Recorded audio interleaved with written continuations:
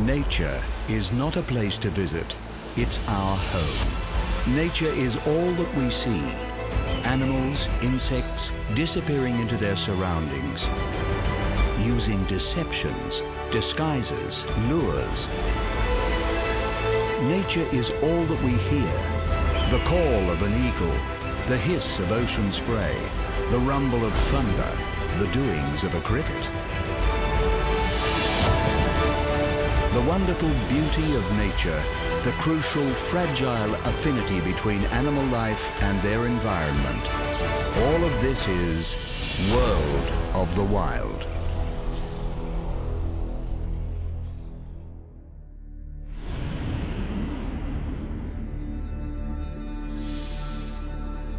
A habitat found around the world, wetlands are the vital link between land and water.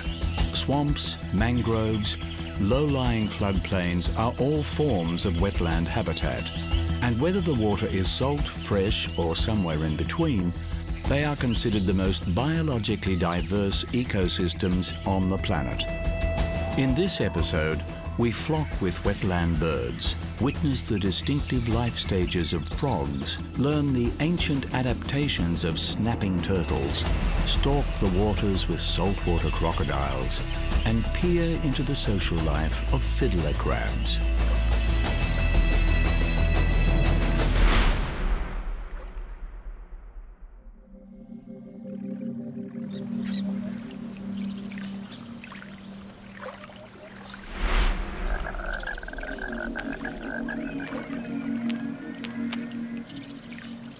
An indispensable component of the wetlands ecosystem, the vocal frog also provides this watery habitat with its characteristic soundscape. With nearly 5,000 species spread across every continent except Antarctica, these widely distributed amphibians are not limited to wetlands, but are at their most prolific within them, particularly in the tropics. Warty-skinned or not, there is actually no taxonomic difference between toads and frogs, and they all share the same life cycle. After breeding, frogs lay their eggs in a jelly-like substance in or near the water. Heavily predated upon by wetland snakes and wasps, the developing larvae can detect the vibrations of predators and hatch early to avoid being eaten. Typically in the space of just 24 hours, the tadpoles will metamorphosize into fully fledged frogs. Losing their gills and tail and sprouting 4 legs, they emerge on the surface at the end of the process, almost a different creature entirely.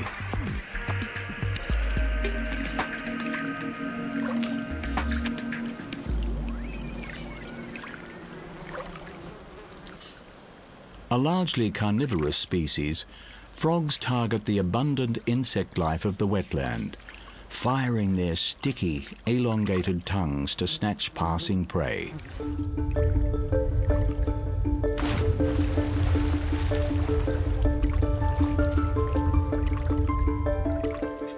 Excellent swimmers, frogs are also adapted to the terrestrial aspect of the wetland, with most species being proficient climbers. And with their heavily muscled hind legs, frogs are, relative to size, the best jumpers of all vertebrates.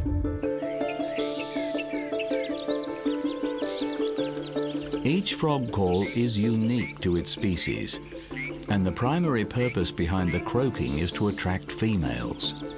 As such, it is generally only the males that croak, and many have developed vocal sacs under their throat to amplify the sound.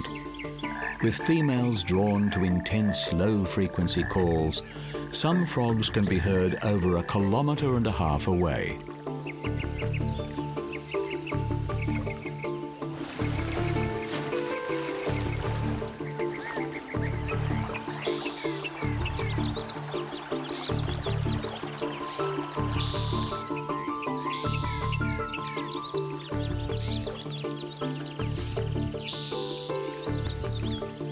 Coming in a range of colours and shapes, frog eyes project outward from either side of the head, granting a visual field of almost 360 degrees, a distinct advantage in avoiding the wetland's many predators. A transparent third eyelid provides additional protection when swimming underwater. As amphibians, frogs are able to respire through their highly permeable skins. This adaptation allows them to breathe underwater, but also makes them susceptible to contamination from their environment. With pollutants carried in the waterways and the global spread of the deadly chytrid fungus, amphibians are the most endangered animals on the planet, and over a third of frog species are facing extinction. Vital to the wetland ecosystem, if frogs are to be protected, the wetlands must remain pristine.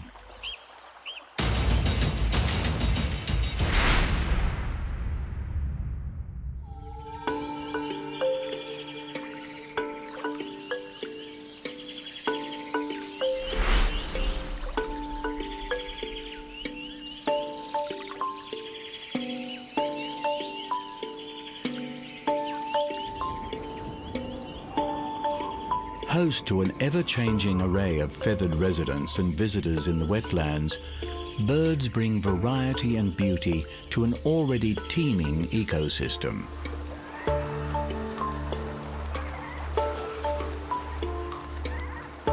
Beyond the influence of the seasons, the wetlands are shaped by the flow of water, and with tides, droughts and floods, this is an environment in a constant state of flux.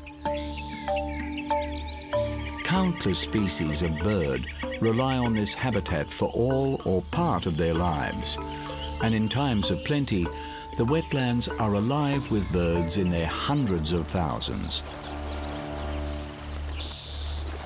Multiple species share this aquatic landscape for weeks or months at a time. Periods of flood expand the resources and opportunities that the wetland affords.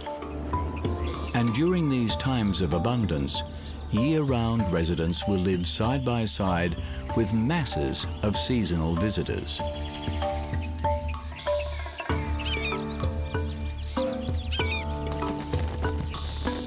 Wading birds exhibit a range of adaptations specialized to this habitat.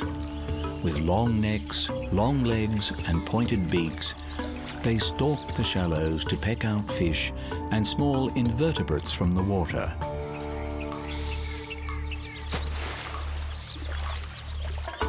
With short legs and broad bills, waterfowl float on the surface, using their web feet to paddle, and then submerge, feeding bottom up on the aquatic plants growing underwater.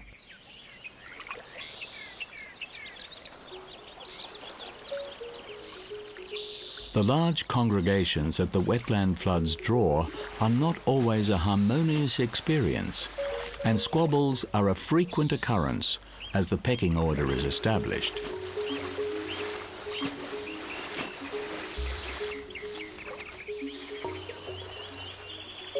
In the still waters of more tropical wetlands, water lilies thrive, and species such as long-toed lily trotters use these as a hunting surface over waters that would otherwise be beyond their reach.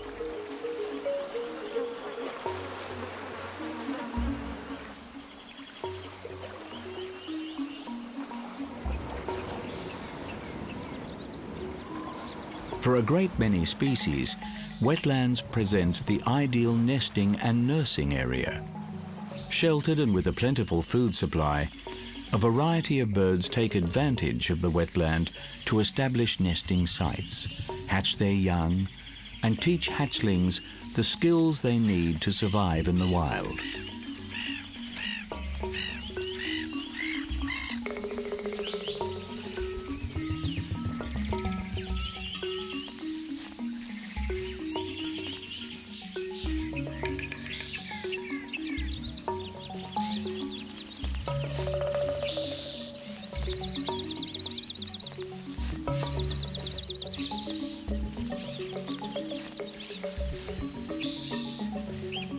For the migratory species, they will eventually take to the wing once more, venturing from the relative security of the wetlands to the wider world beyond. These mass exoduses are among the most spectacular sights in the natural world. Such sights may become increasingly rare as climate change alters the flooding patterns of the wetlands, reducing the amount of bird life they can support. Careful management of the waterways that feed these systems is required to ensure that the waters continue to reach the wetlands and the abundance of bird life continues to flourish.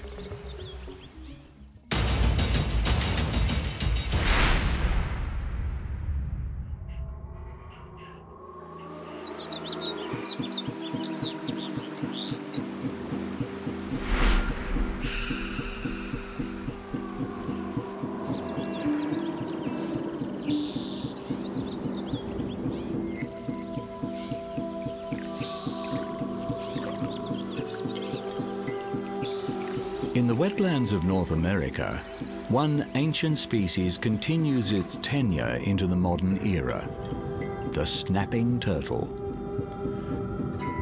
Ranging from the subtropical water systems of the eastern United States to the cooler climes of southeastern Canada, the prehistoric snapping turtle remains perfectly designed for life in the wetlands.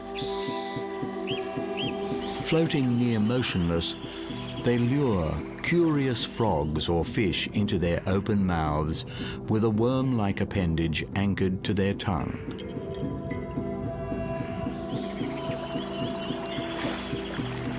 Before snapping their jaws shut on the hapless victim.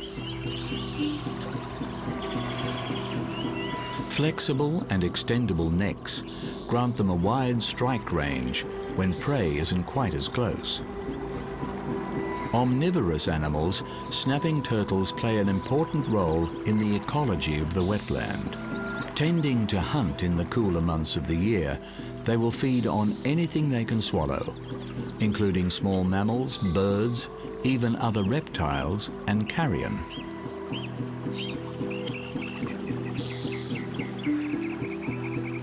While bears and alligators offer potential threats, adult snapping turtles know few predators in the wild.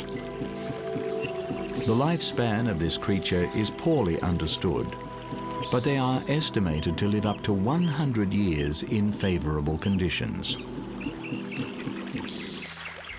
Juvenile turtles are more vulnerable to wetland predators, such as waterbirds and snakes.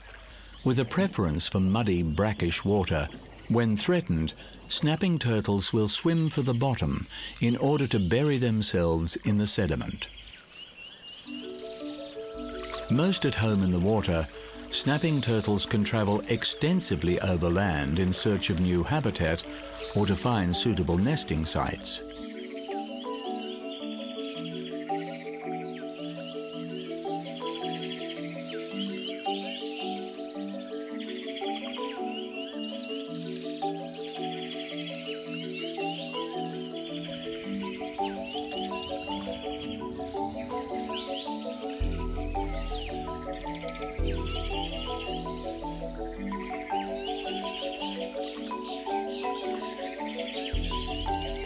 Digging into sandy soil, females will lay their eggs beneath the surface,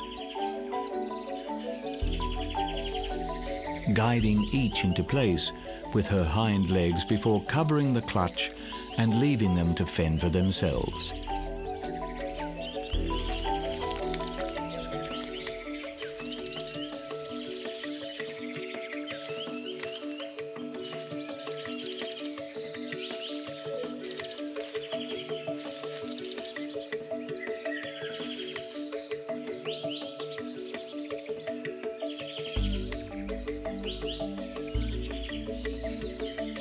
The ancestor of around 80% of today's turtle species, this prehistoric reptile is now threatened by deliberate hunting activities and habitat destruction.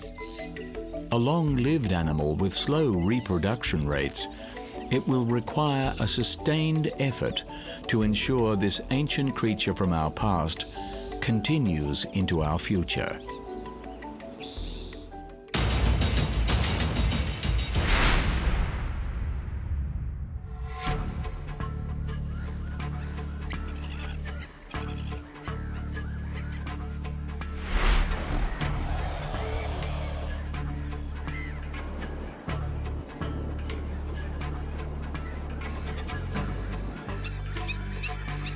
In the world of the wild, every thriving habitat has its predators, and for the wetlands, the top spot is occupied by the saltwater crocodile.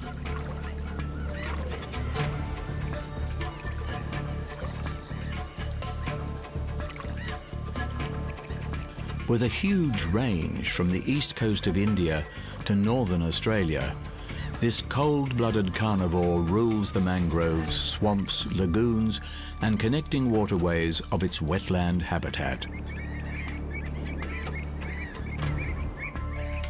The largest terrestrial predator in the world can grow to over 6 meters in length and weigh well over a ton. Their streamlined, muscular bodies are protected by a coat of thick skin embedded with bony plates. Short limbs end in clawed, webbed feet to aid in swimming, and broad snouts packed with sharp, peg-like teeth deliver the most powerful bite in the animal kingdom.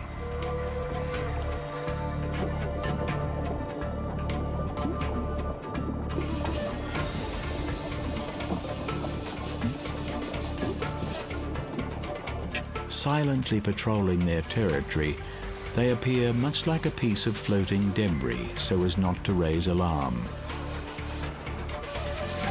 When prey is known to be in the area, they expel the air from their lungs and sink to the bottom, where they can wait in the perfect attack position for hours without so much as a bubble to hint at their presence. Throughout its tropical and subtropical range, the wet season plays a significant role in this species' distribution.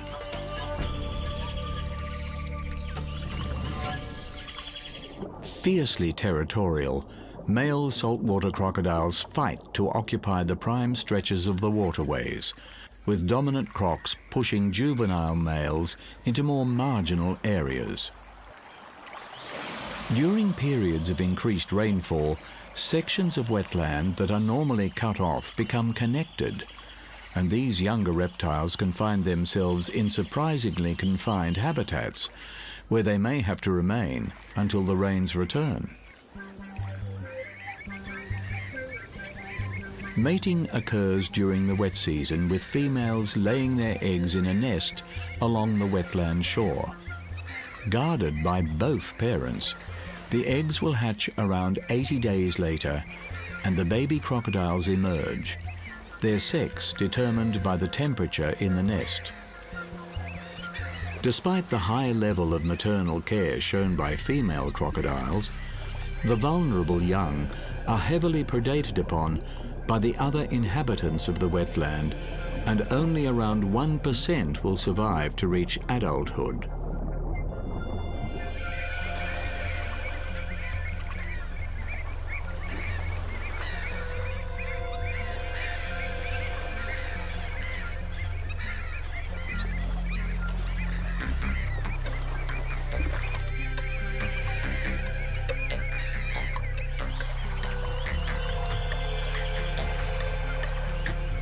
Long extinct in China and more recently through much of Southeast Asia, Australia remains a stronghold for the saltwater crocodile. But this was not always the case. Targeted for their commercially valuable skins, extensive hunting during the 20th century decimated the species, with numbers in North Australia reduced by 95%. Today, legal protections have seen the population recover, and as long as the wetlands can support them, crocodiles will continue to thrive here.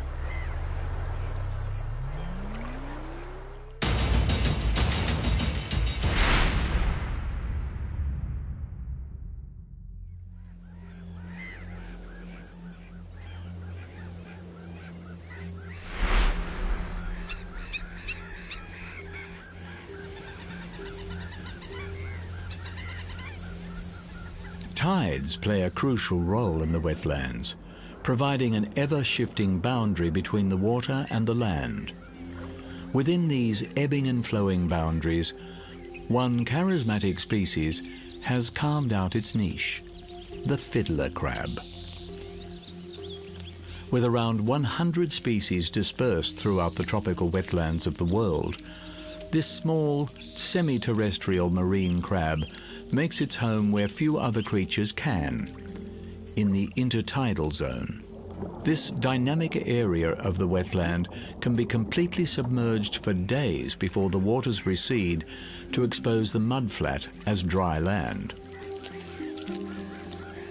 Living in burrows beneath the surface, when the tide is out, the crabs emerge en masse to make the most of their time above the waterline. Feeding, fighting and breeding in the viable window of opportunity before the tide comes in once more.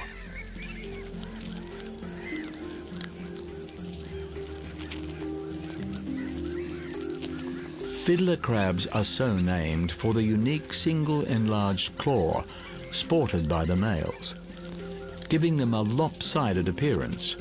This brightly coloured appendage can be up to half of the male's body mass.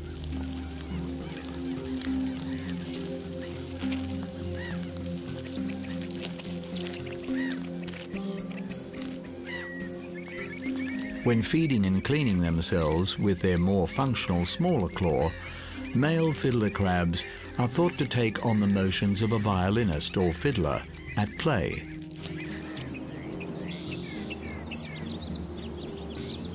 While males frequently fight with their greater claw, its primary purpose is to attract females.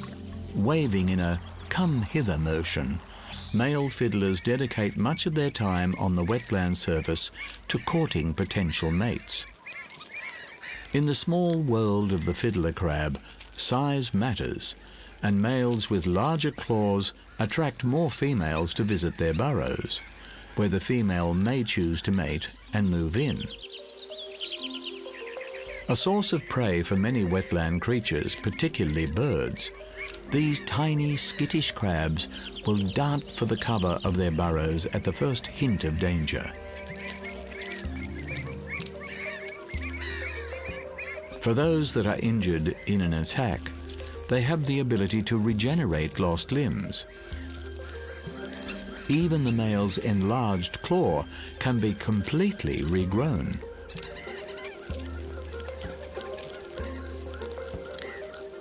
Feeding on the algae and other detritus that the tides deposit on the mudflat, fiddler crabs play a vital role in the wetland ecosystem, sifting through the mud and releasing oxygen bound in its decaying matter. For those species that have their burrows in the higher reaches of the mudflat, their home is covered by the tide less often, granting them more time on the surface but with less replenishment of their food source. Moving in droves of thousands to the water's edge, they will search for sufficient concentrations of food before returning to their burrows. For a species so in tune with the tides of the wetland, rising sea levels are a major concern. With areas that were once intertidal becoming permanently submerged, populations of fiddler crabs are moving higher into the wetland, inhabiting less familiar and less suitable terrain. Specialized to life in such a niche habitat, fiddler crabs are perhaps the most vulnerable species to environmental change within the wetland.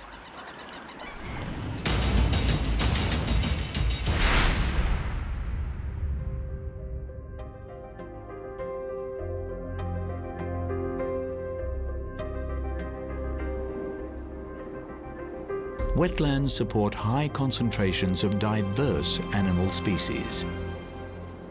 In this episode, we have seen a snapshot of the varied wildlife present here, with frogs, wetland birds, snapping turtles, saltwater crocodiles, and fiddler crabs. But wetlands are also an environment in peril, viewed as being more valuable for their water and undeveloped land than the ecological service they provide.